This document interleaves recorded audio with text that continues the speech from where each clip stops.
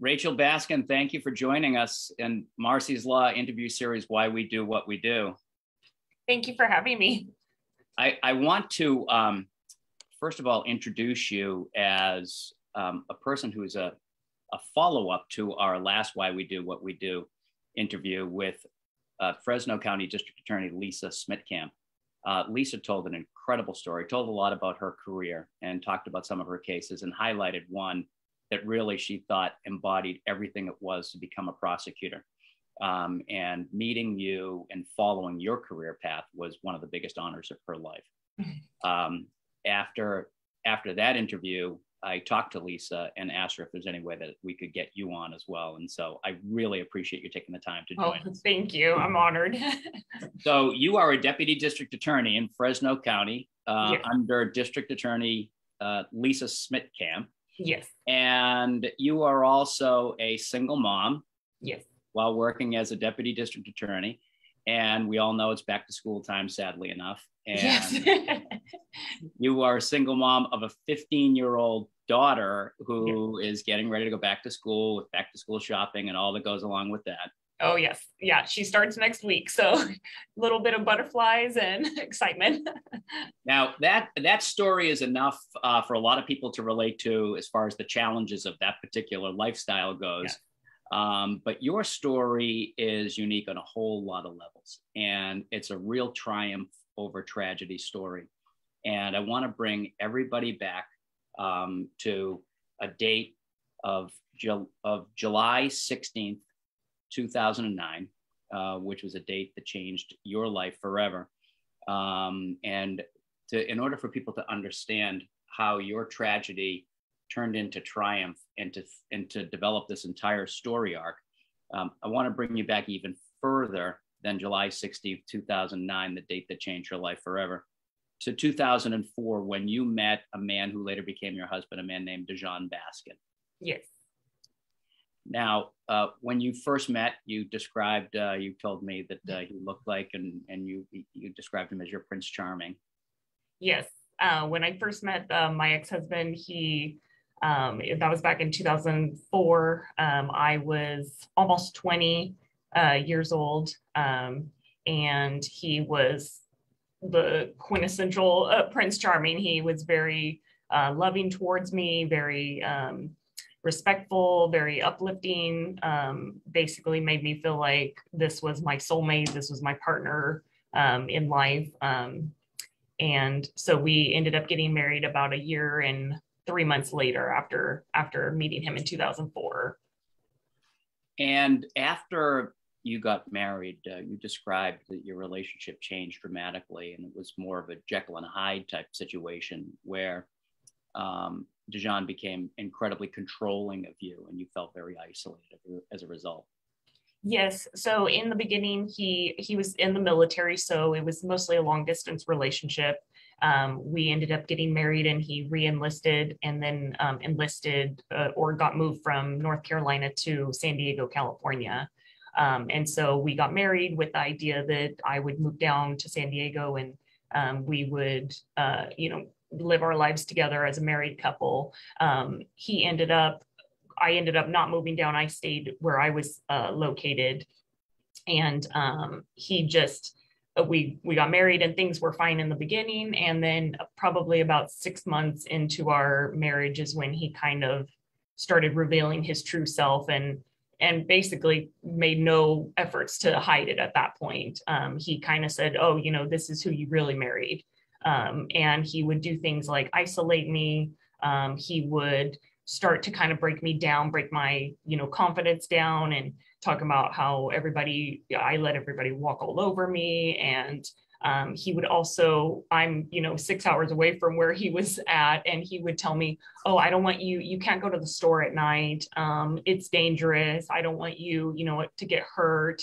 I don't want you going here and there or hanging out with your friends, going out with your friends. He made it in like such a convincing way where, it was a concern of his for my safety, or a concern that something would happen or this and that. And at the time I didn't see it as being controlling. I just thought, oh, he's, concerned for me, and he's concerned for me because he loves me.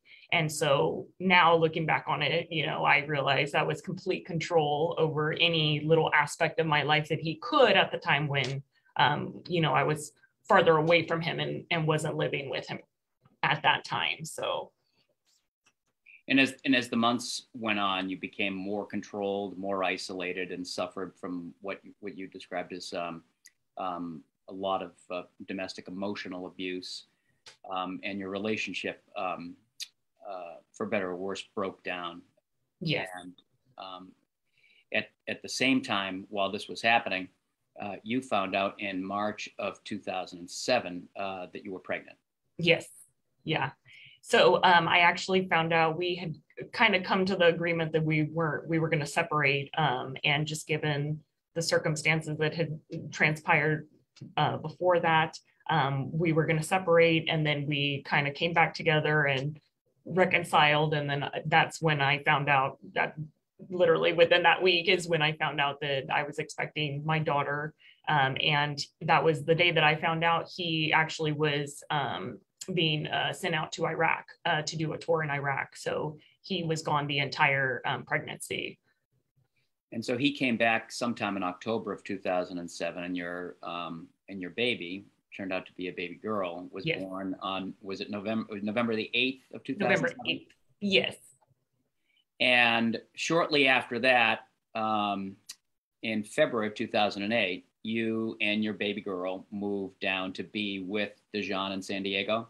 Yes. So we ended up, when she was about 3 or 4 months old, we moved down to San Diego. We got an apartment together. And at that time we were there, I was there with him 24/7. So then I really got to see, the true side of him. And also that was the time where I didn't go back to work at that time. Prior to that, I had been, financially stable on my own. And so when I moved in with him, I was taking care of our daughter, and I would take him to work, to and from work. And I would clean and cook and do everything. And I really got to see who he really was. And it got even worse. The isolation was worse. He would say things, he broke me down emotionally. I mean, my self-esteem was below the ground. And so he would, and then financially he would say, I make all the money. You should be grateful that I'm paying all of your bills. And, basically I had to do everything he said, cook and clean. And, I would clean the house, and he'd get home and he'd make a mess and destroy the house. And then I had to clean it up. And it was just this repeated cycle. And then he also started interfering with, me doing activities with my daughter, even taking her to the beach or to take her photographs or anything. And it was every time I would mention it to him, like, as I'm dropping him off, I would say, oh, I'm going to go and take Layla to the beach today. And he would immediately, whatever I said I was doing, he would always interrupt that and say, oh, you can't do that. I need you to pick me up for lunch, or I need you to take me here, or I need you to do this. And then it became, apparent that he didn't want me to be involved in our daughter's life, that he wasn't able to be involved. So everything he would say, oh no, do that. Let's do that on the weekend when I can be a part of it. And then the weekend would come and he would never try to do it. And I'm like, well, hey, you said we were going to go to the beach, or we were going to go take photos, or, and he would say, oh no, we'll do it next weekend. And it was just to make sure that I wasn't able to do that with her by myself. And the reason why you weren't working outside of the home is because you were raising your baby girl. Yes. Yeah. So at that point, I didn't have any daycare because my family's not from San Diego where we were. So we didn't have anybody. And so at that point I had said, I can go back to work, but he even made comments of, well, who's going to cook for me and my friends when my friends come over? If you're working, then I have to take care of our daughter. And, I wasn't able to be at his beck and call. So. And at some point, despite the fact that your confidence had been so totally shattered, as you said, you made a decision for yourself and for your baby girl. And you said, I don't want this baby girl of mine to grow up in some surroundings where she thinks this is what love actually looks like. And so you decided to take your baby girl, move back to where you would come from. And was it Reedley, California at the time? Yes, at that time, I moved back in with my brother who had a house out in Reedley. And so that was February of 2009. I'm sorry, it was August of 2008 that you had moved back to Reedley. And then you said that let's now go to February of 2009 when you found out something else about Dijon, that he was having an affair. Yes. So when I moved back in August of 2008, back home, I enrolled into Fresno City College, and I was in the paralegal program. And my goal was to, continue my education and get a job and be supportive or self-supportive. And at that time I was still married, and my ex-husband wanted to work on our marriage. And so he was willing to go to counseling. And I noticed the change in him was he was actually being nice to me. And he was, very attentive and, let's take, Layla to, or my daughter to the zoo, and let's take her to Disneyland, and let's take her here and there. And so he all of a sudden wanted to do the things that I had been begging him to do with us for, months prior. And so in February of 2009, I found out that he was actually having an affair with another Marine that was on the base. And so at that point, when I found out, I confronted him. I ended up, he confessed to everything after I brought him the evidence. And at that point, I initiated a divorce, and I said, I can't do this. I'm done. Yeah. And then after that, after the divorce proceedings were initiated and you went back and forth with Dijon and his attorney, there was some custody issues, some child support disputes, and you went back and forth. And at some point in July of 2009, one of those disagreements was occurring on the phone relative to some kind of dispute around the divorce. And without getting into the details of it, on July 15th of 2009, at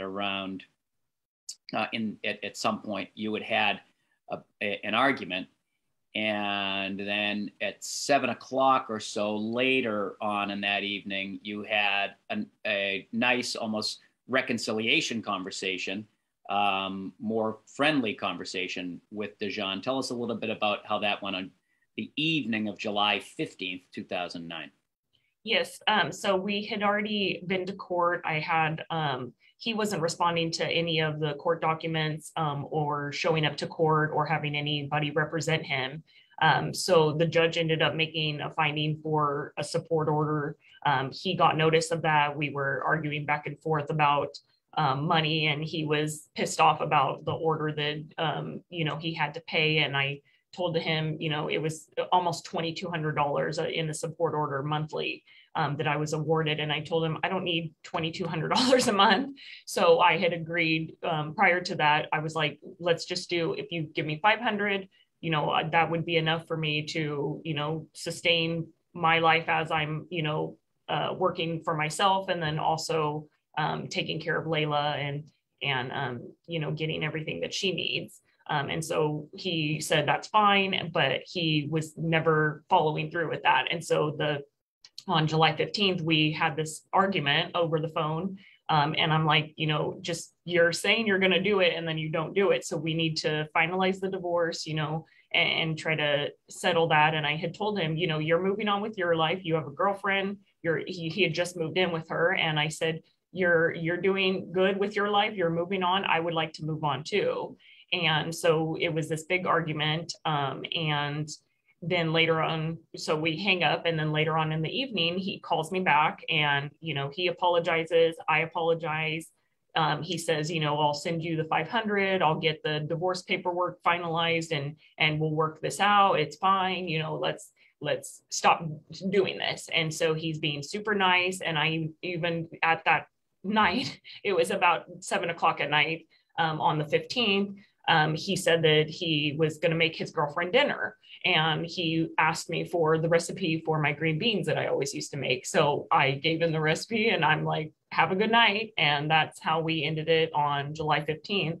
And not knowing that time frame, he most likely hung up, and then within an hour he was driving up from San Diego to Reedley. Okay, so after you hung up the phone, as it turns out, when you turn the calendar back a little bit, it's about how long of a ride is it from San Diego to Reedley? It's about a 6-hour drive. Okay, and so now after that conversation that you had, let's turn to the next morning. From your perspective, July 16th, 2009, the date that we started talking about at the beginning of this interview that changed your life. Tell us what happened when you woke up on July 16th, 2009. So I woke up and I was getting ready for work. I went to my mom. I woke her up because I had clothes in the dryer that I needed for work. So I woke her up and I got the key to the garage door where the washer and dryer was. And so I woke her up. I started heading to the garage door to get my clothes for work. And I go out and I notice that the garage door is open about 3 inches. And it's, not locked, it's open. And I thought that's really weird because I know my mom religiously locks all the doors. And so I start to push open the door. And when I pushed open the door, I see legs and they're walking towards me. And my initial thought was my brother was, coming home from work at odd hours of the morning. And so I assumed that it was him, maybe in the garage for some reason. And so as I'm processing there's legs, maybe it's my brother, and I look up, I already had a gun pointed to my head. He had a knife in his hand. He had a mask on, a hoodie. This is the middle of summer. So it was, probably 100 degrees at 7:00 in the morning. It gets very hot over here. And he had the gun to my head. He pushes me out of the garage and into the patio. And he's yelling at me profanities. He's trying to conceal his voice to make it sound like it's not him. But of course I recognize that it's, my ex or my husband at the time. And so I go and I grab the gun away from me. I grab the barrel, I pull it down, and I'm like, what are you doing? What are you doing here? And I'm just trying to process this, because in my head, I'm thinking we just ended a few hours ago, last night, about 12 hours ago. And, we were fine. We apologized, like we were on a good note. And so my guard was very down at that time. And so my initial thought was, I need to see if my mom is still awake and can get help. So I open up the door to the kitchen, and it's the way that the kitchen was, my mom actually, it was right by the patio. So I opened the door, and as I opened the door, my mom is right there walking into the kitchen, and she sees me and him, and I tell her, he's here, go get help. And I slam the door, and I'm trying to keep him outside because I don't want him to come inside. And so she goes and runs and grabs my brother. I'm wrestling with him outside, and he has the knife and the gun. He ends up overpowering me, and he gets into the kitchen, and he throws me into this we had like this little caddy that had like cleaning supplies on it, so I get thrown into that. By the time I'm able to pick myself up, I had already been cut a few times in the struggle on my hands. And my brother comes in the living room and the kitchen area, and my mom was there, and he's pointing the gun at them and telling them not to move, not to do anything. And so at that point, he basically told us all to get on the couch and sit down, and he held us hostage, and he kind of was mumbling, going back and forth and saying, he already committed a crime, he's already going to jail. And then we're trying to get him out of the house. So we're telling him nobody called the cops, and he's looking out the window constantly thinking that, we called the cops in that time. And, we're like, nobody called the cops, you can leave, you need to leave. And he's like, no, I committed a crime already. I committed burglary, so I'm already in it. And then he said, I'm going to kill myself. That's why I'm here. I'm going to kill myself. And, he's just like rambling on. And then he goes and requests to see my daughter. And so he takes this. Oh, I'm sorry. Now, if I could just, so one of the most horrific aspects of this entire scene is what you're about to get into right now. Your daughter, who was 18 months old at the time, was in her bedroom while all of this stuff was going on. And at that point, Dijon then has the gun and he starts to walk down towards your daughter's room with the three of you. Yes. Yeah. So he ended up, oh, I'm sorry. And tell us what happened next. Okay. So he ended up, I was trying to get him to let me go to the bathroom too, because I knew my phone was in the bathroom. And so at that time, he went and got me peroxide because I'm telling him I'm bleeding. I need to go to the bathroom as an excuse to let me go, but he wouldn't. So he ends up bringing me the peroxide, and he just has me there on the couch. Then he tells us, let's get up. I want to go see Layla. So he goes and we're following in front of him. He has the gun in his hand. He ends up going into my bedroom where Layla was in her crib. And he leans over to her. He didn't have his mask on. He had already taken it off at that time. He leans over. He has the gun behind his back, and he has us all lined up in the room. And I'm just praying to God, please don't let him shoot my daughter. And so he's like talking to her, and she's just quiet. She's sitting down in her crib, and she's just looking at him. She looks at us, and then she just is super quiet, doesn't say anything, doesn't cry, doesn't do anything. And so he says, oh, all right, let's go. And so he goes and he makes us leave. And so I'm thinking, okay, he didn't harm her. She's fine. And I'm just going to leave her in here. And so I close the door. I try to, protect her as much as possible. And so we go back into the living room, and he puts us again on the couch. And so we're lined up, and it's me, my brother, and then my mom at the very end. And then he's going into how he's going to kill himself. And he wants my brother to write this, his suicide note of who gets what when he dies. And, in that moment, I tried everything. I tried to convince him that, I loved him and things were going to work out. I tried to convince him, you're not going to get in trouble. I swear we won't tell anybody. Nothing worked. And I told him, you can kill me. Just let my brother and my mom take Layla, and you can kill me. You can do whatever you want. And he said, no, everybody's already seen me. I'm already going to go to jail for this, and so he's just convinced of that. And then of course my brother is like, no, take them and then you can kill me. And so everybody was saying, everybody was willing to die for each other. And that just honestly pissed him off even more. And so he was like, no. So he starts loading in the bullets to the gun, and he's rambling about, why he picked a 22, that it bounces around in your body and it does more damage. And, he's just saying these off the wall things that I had no clue, about guns or anything. And then he tells my brother to turn up the volume of the TV. And then he walks around the couch and he grabs a pillow and he starts to kind of manipulate it on his head and acting like he's going to shoot himself, but through a pillow. And so he has the pillow up and he's kind of like pointing the gun up. So it's, not going to hit him. And then he takes the pillow down and goes and boom, he shoots me.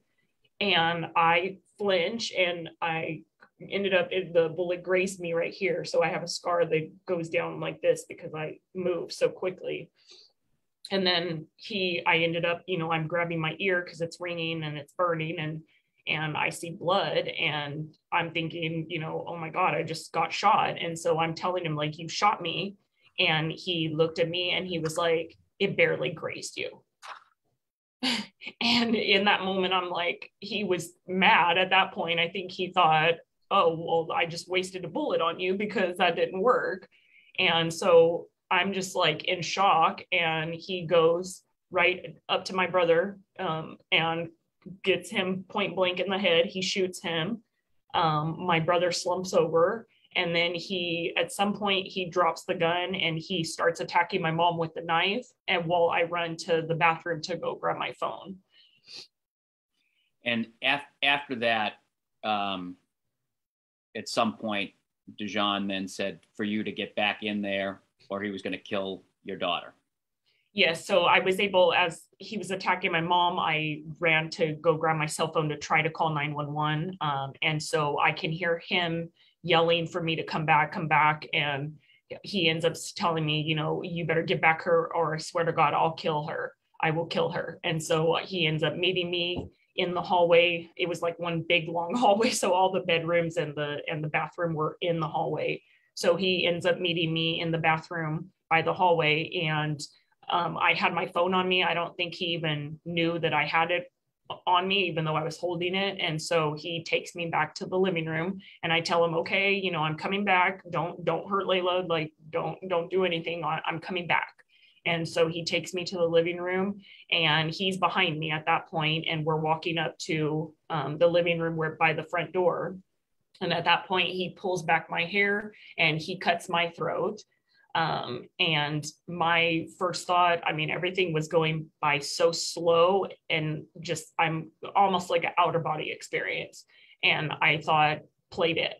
Yeah, that was my first thing. The instinct is drop to the ground, play dead. And so I dropped to the ground, and he ends up stopping. He doesn't attack me at that point. My mom started getting up, and so he goes back to her. So while he's at her and she's, you know, fighting him off, I'm calling 911 on my phone and trying to get a hold of somebody. I don't even have the phone to my ear at that point. I'm just thinking, I'm hoping somebody got the call, and I'm trying to wipe the blood because I had a BlackBerry. So it had like those fine buttons, so I couldn't even see the screen. And I ended up calling 911, and I don't know if I ever got through, but I guess I did afterwards because they recorded everything. But I kept saying my address because I know it's a cell phone. It doesn't pick up like a house phone would. So I'm yelling my address out constantly. And at that point, my husband heard me, and he comes over on the other side of the couch where I was down on the ground. And at that point, he got on top of me. The phone is, you know, he throws the phone, but it was still near me. And at that point, he's just on top of me, overpowering me. And he's just sawing on my neck back and forth. He cuts me on this side. He cuts me on this side. I have, you know, scars that go on my shoulders, and even part of my face. There's like little scars from him just, you know, slicing as much as he could. And at that point, he had me on the ground with my head pushed to the ground, and he's just sawing on my neck. And so I'm thinking he's gonna hit my jugular and I'm gonna bleed out. And for, you know, as much as, you know, I could say it was God who gave me the strength, because I somehow was able to overpower him, and I was able to grab, I don't know if you can see how my hand is crooked. So I was able to grab my hand in between the knife and my neck, and I was able to grab the blade, and I used both of my hands, and I'm literally lifting up him on top of me, and I was able to get enough of my legs to be able to kick him off of me. And I cut all the tendons in my hands. This is after surgery, so this is my hands are frozen now like that. And so I was able to kick him off of me. At that point, he then goes back to my mom. And I'm thinking, you know, the time, it seemed like it was hours. And really, I guess it was only maybe 15 or 20 minutes that it had been going on. But I'm thinking maybe 911 didn't get called. So then I go and I run back to the hallway, and I go to my brother's room, and I try to grab his cell phone to call. And I remember counting the seconds of like, okay, he's gonna notice that I'm gone, and then I have about, you know, 10 seconds before he comes back.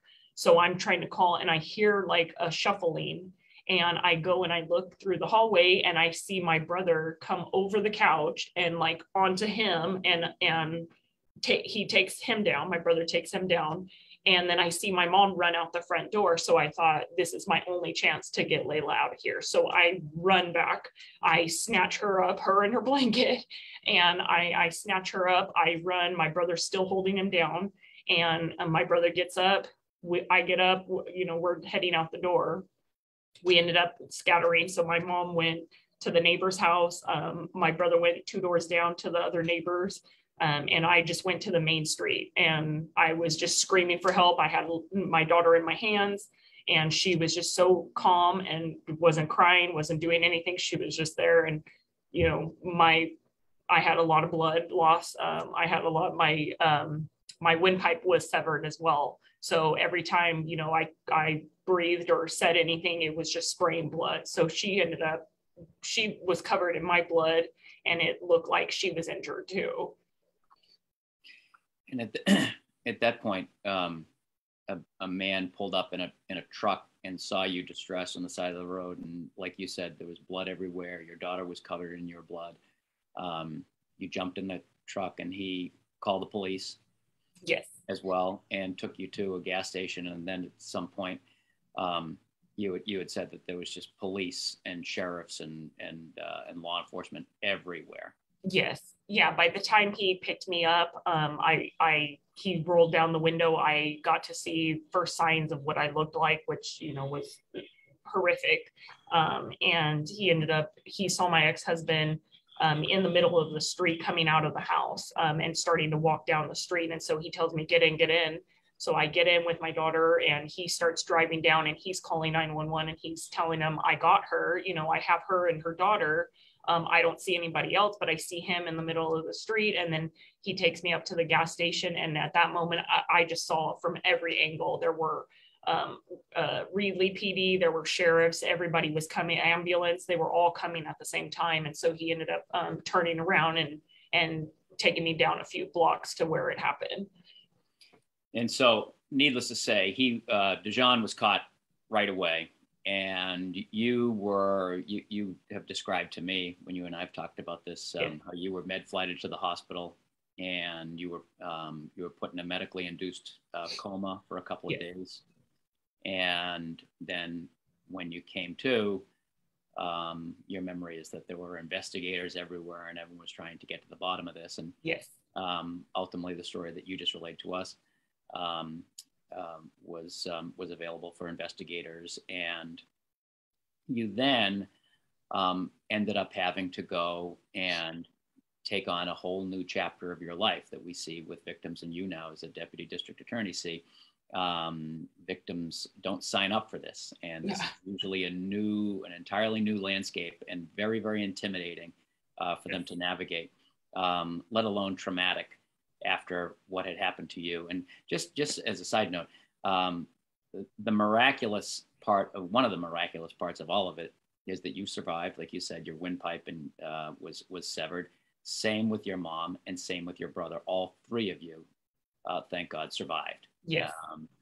And your mom is still alive today, and obviously your brother too. As you tell me. Yeah. So once you had to navigate the court system, I now want to get into how you met Lisa Smittcamp. So at one of the court hearings, the defendant, Dijon Baskin, came out into the courtroom shackled, and then Deputy District Attorney Lisa Smittcamp was there. You described her in a bunch of different ways. Amazing force. Yes. Never looked scared, and extremely confident. Yes. Those are the kinds of adjectives and ways to describe a prosecutor that everybody would want on their case. And you happen to get that very same prosecutor with Lisa Smittcamp. Yes. And the other thing you were talking about was how realistic Deputy District Attorney Smittcamp was. That you said she was, quote, not trying to sell me a dream, and that she told you and kind of warned you that the wheels of justice turn very slowly, and how long of a process it was. And most importantly, you reminded me of how Lisa said, this is going to take a long time, but you have to keep on moving. You have to keep on moving for yourself and for your daughter. Yes. And what I found to be so striking about that was how Lisa was more concerned, as you said, for you and your mom and your brother as humans, as opposed to witnesses. Yes.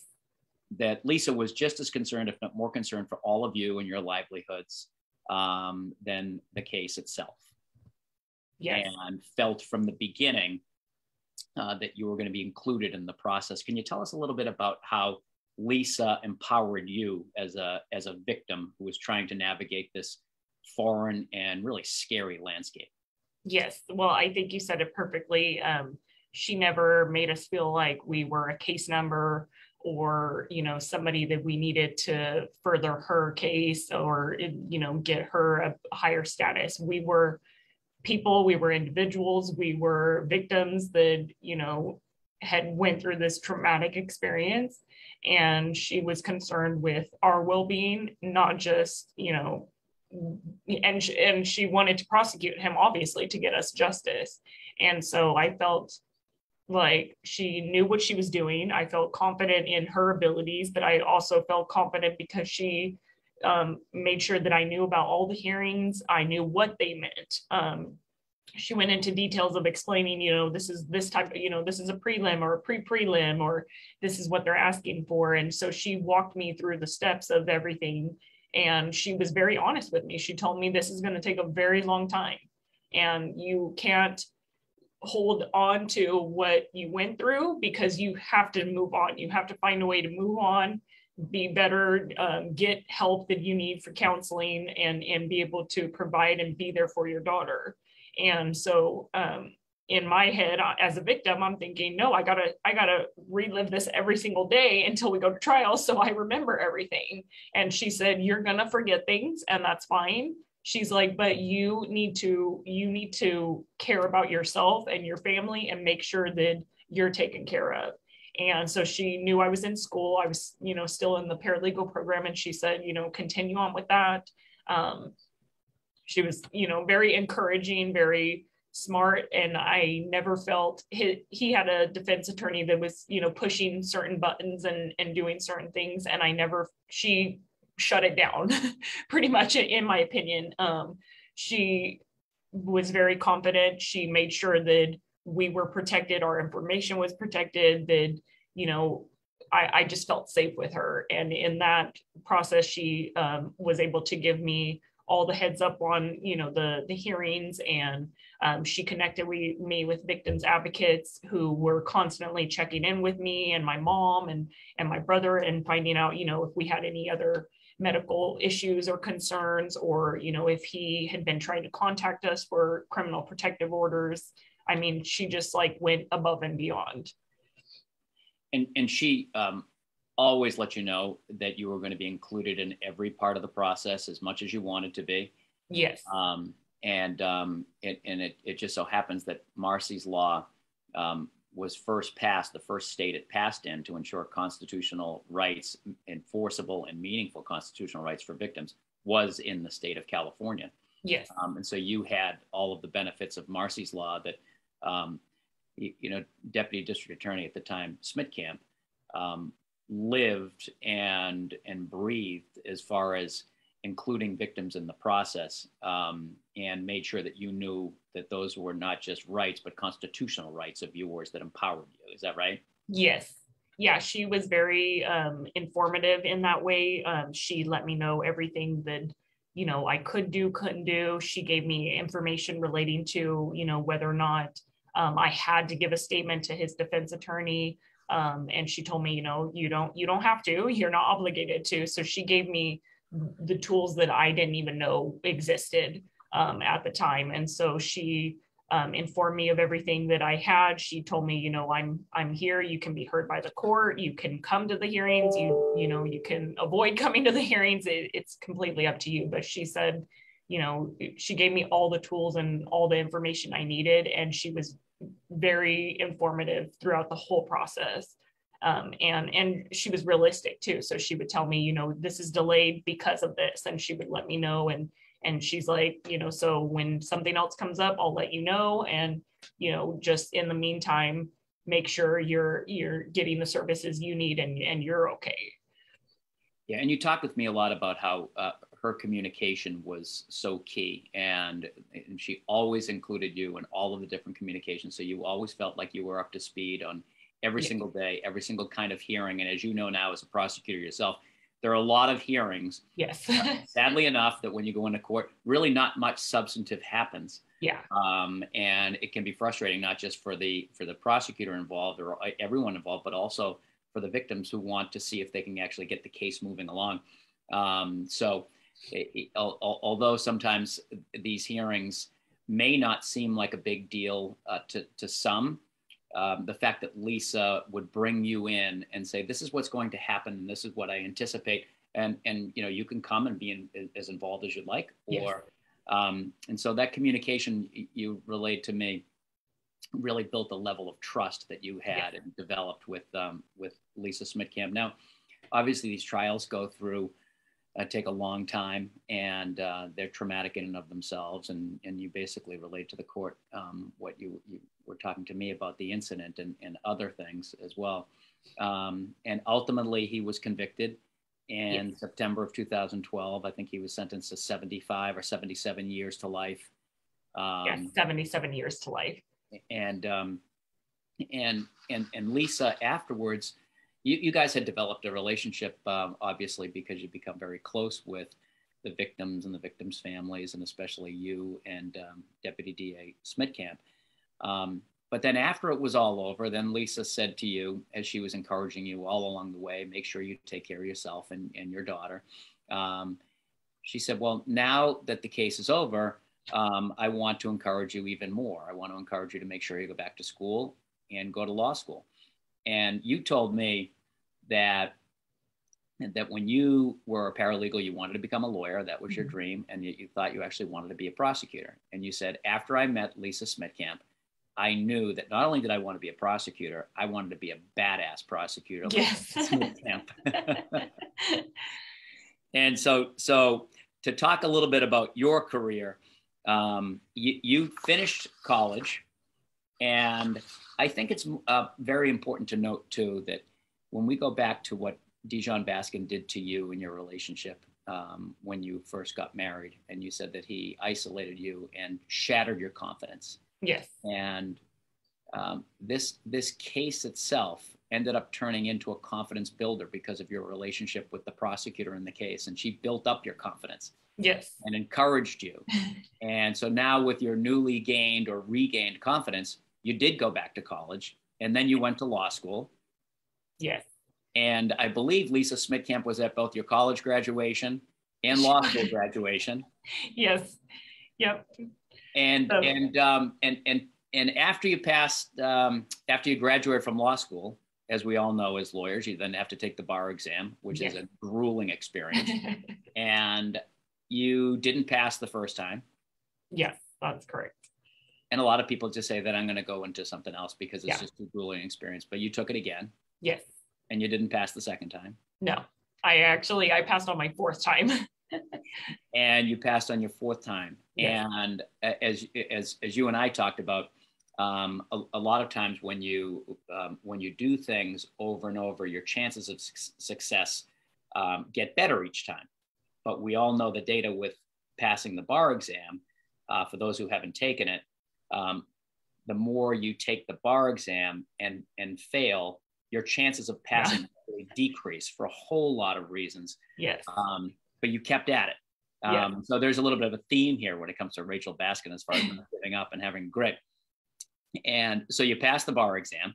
Yes. And at some point during that time, Deputy District Attorney Lisa Smittcamp said, I'm going to run for Fresno County District Attorney. And two of her biggest campaigners were you and your mom. Yes.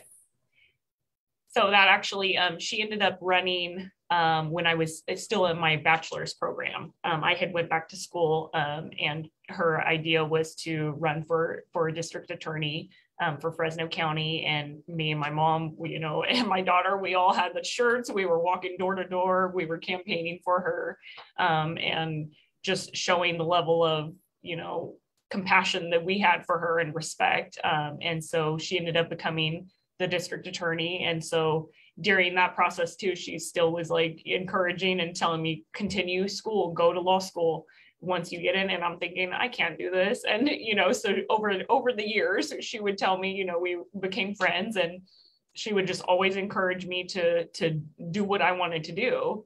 And she would just tell me that I had a gifted mind and memory and that I could do it. And so one day I realized, you know, if the person who I look up to the most believes in me, then why don't I believe it myself?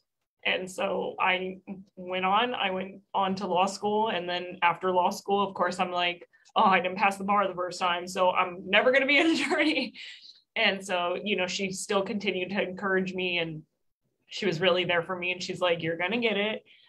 You know, it's just going to take time, and you'll get it, and you'll do this. And so after the second time, I'm like, no, now I really am not going to get it. And then the pandemic hit when I took the third bar. So that was just a disaster in itself. It didn't count. Yeah. And so I, at that point, I'm like, I had been studying for 6 months, you know, because they kept delaying it. And so I'm like, if I can't pass the one that I studied 6 months for and, you know, fundamentally knew everything, you know, that I didn't know before, I'm like, I just can't do it. And so she encouraged me, and she's like, don't study, just take this next one. And I had about, when I found out I didn't pass the third time, I had about 4 weeks before the next bar. And so I'm thinking, that's insane. You normally study for 3 months before you take the next exam. So she was like, just pay for it, take it, don't study. You're in your head, and you need to just get out of your head. So I went in there not expecting anything. I expected to do worse than I've ever done. But there was just this calmness about me when I took the fourth bar, and I finished, and I was like, well, I'm not crying on my drive home.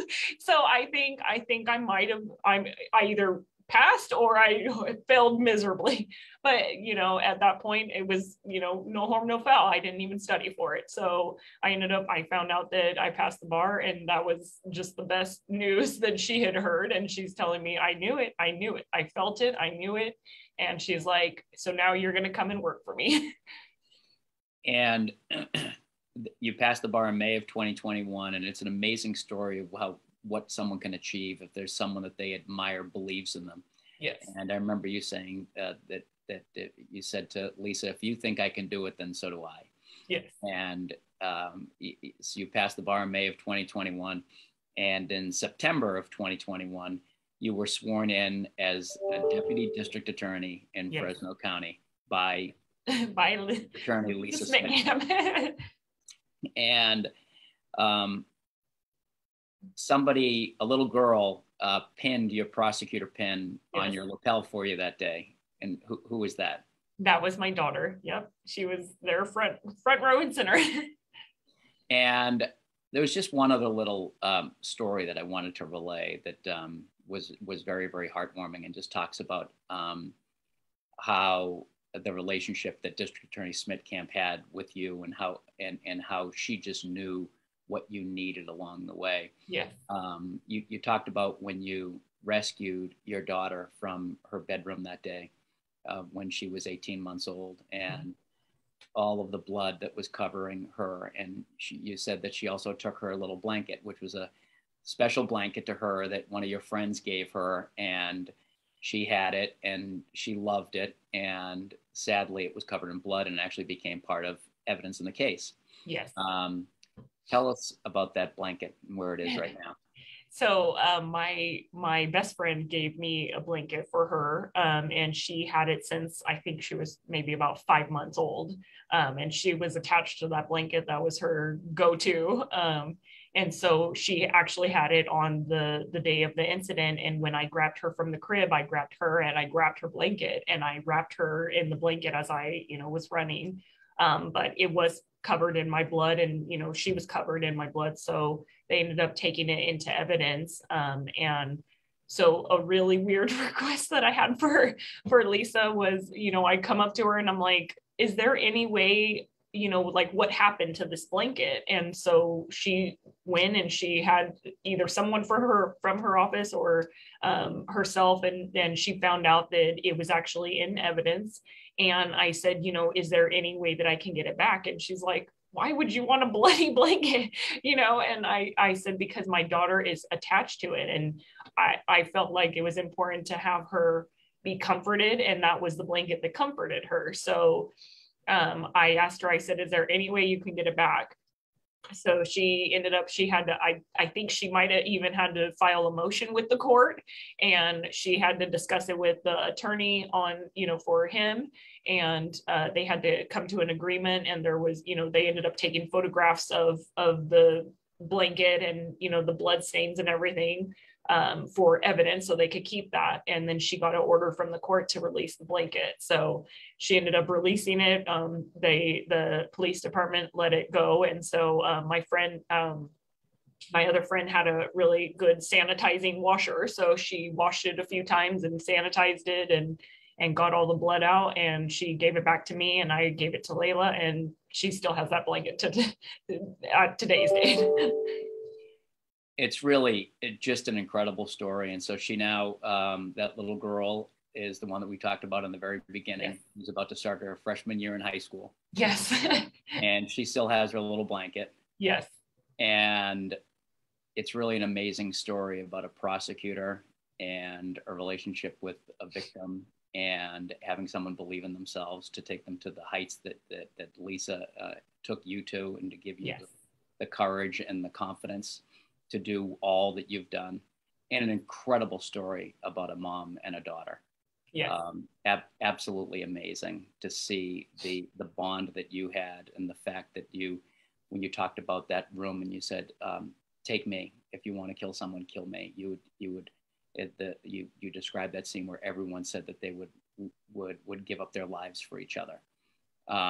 It was so incredibly powerful and moving. And I wish you the best of luck with getting back to school, and your incredible career as a prosecutor, because you're now doing for victims and victims' families what was done for you and your family. Yes. And it's amazing how you're able to pay it forward, and it's really quite a blessing. I'm confident that when you walk into a courtroom, there are people that say, I want to be a prosecutor like Rachel Baskin.